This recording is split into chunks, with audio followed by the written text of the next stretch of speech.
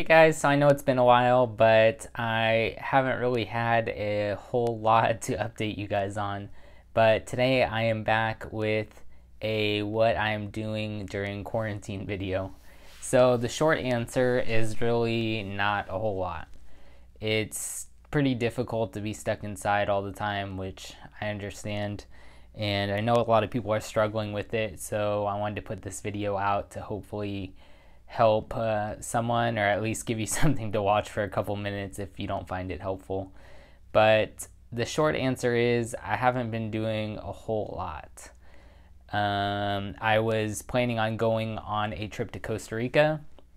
That was going to be like 100th subscriber video that I was going to do. And I was going to be down there for almost 2 weeks, but that obviously got canceled. And it was very sad because I got my passport, which is supposed to be exciting, the exact same day that I found out that everything was getting canceled. So supposed to be exciting, and it was a huge letdown, and it was pretty depressing in itself. But on the positive note, I've been trying to just kind of stay in some sort of routine. The first couple weeks I really struggled to have any kind of routine, and I would just get up and just sit in the chair and just think about how much life sucked. But that doesn't really help you with anything. It doesn't give you any positivity, and it definitely doesn't fill your day. So I've been doing a lot of gardening. If you follow me on Instagram, on my stories, I post a lot of gardening stuff. But essentially I have a bed of kale and lettuce and a whole bunch of berries, and I planted tomatoes and some other stuff, and I've been spending some time doing that and starting new seeds, and that gives me kind of something to do day to day, and it can be therapeutic as well. Just taking care of something and seeing it grow and do all of that has been fun. But we all need socialization, and we all need to talk to people and do that sort of thing. So it may sound dumb, but I have been watching a lot of Twitch, which, if you guys don't know, it's essentially people just playing video games, but there is a sense of community there, and sometimes it's not really you watching the video game content itself, but you interacting with other people in the chat, things like that. And so get up in the morning and have coffee and watch a little bit of Twitch, and that's some of like my social interaction for the day, since we can't really get out of the house and do all of that. I also have been playing Pokemon a lot. So the new Pokemon game on the Switch came out, and I didn't get it right when it came out because I didn't know if it was going to be good or not, and it still has mixed reviews, but I ended up getting it, and I've been playing that, so that's been filling my day here and there as well. And then what else have I been doing? I go on a walk every single day. So even if it's just around the block, I get outside and breathe the real air and just go around the block, even if it's just that little. The weather's been really nice here as well, so I've been laying out back in the sun or having coffee in the morning outside on the front porch, just trying to get some normalness in your life and still getting out into the sun and getting that vitamin D and doing those things. I've been giving blood every week, so that kind of gives some sense of purpose and makes you have something to look forward to during the week. So I'm in the frequent plasma program. I'll put a link up here. I have a vegans giving blood video type thing. But I'm in the frequent plasma program, so I can technically give every 4 days, but I've been giving once a week. And my sister works there, so it's kind of cool. I get to see her at least once a week at work and stuff. And it gives some purpose. It gives you something to look forward to. I also have to like maintain a healthy diet so that I can keep giving plasma, because plasma is a little bit more strict than just whole blood. You have to eat certain things and have enough protein, and you can't eat fatty foods and that sort of thing.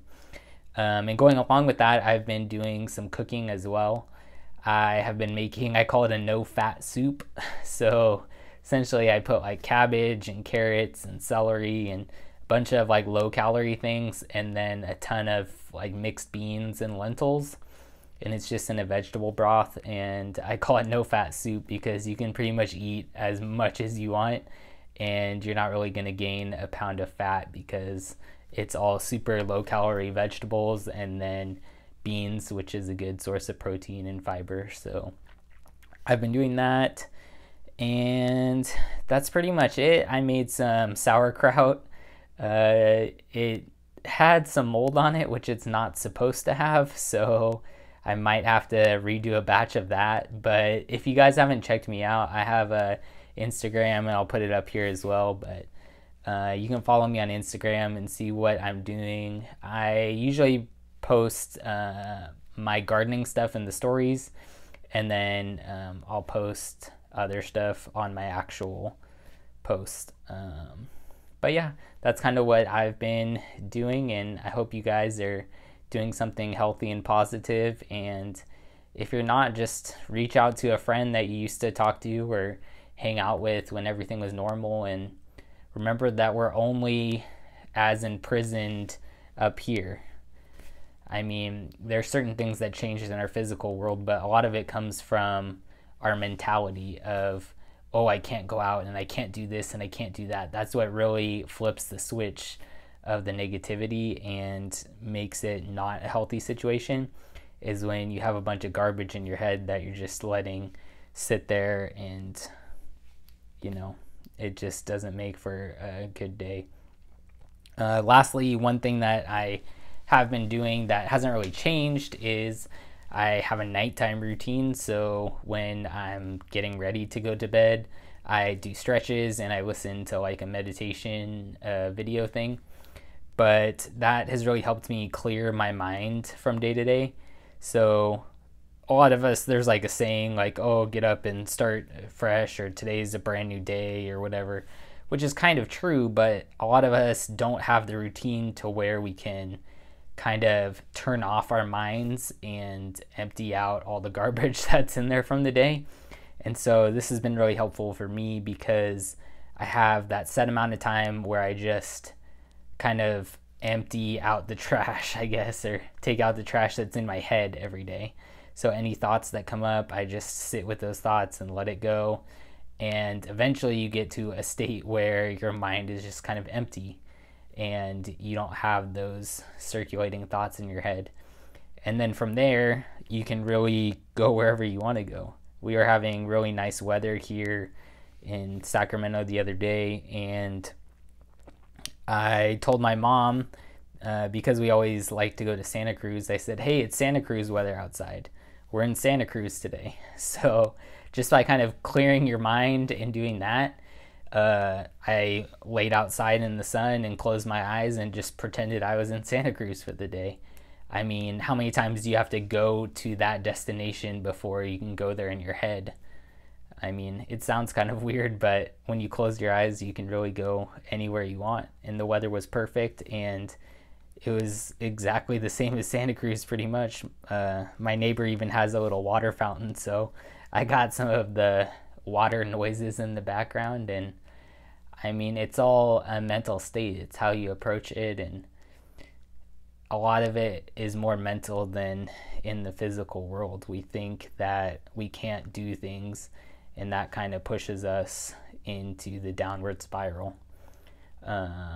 Another thing, and we all have this list of things that we can't do because we don't have enough time, and I've found that personally I haven't done anything on that list really. Like, we make so many excuses for why we can't do things, and we don't have enough time for that, or blah blah blah, and then when we have the time to do it, we still don't do it.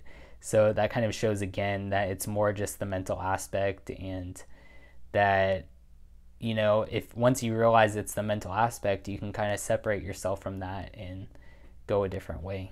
So hope this helped you guys out, or if not, at least you had something to do with 10 minutes of your time. But follow me on Instagram and give the video a like, and I'll see you guys next time.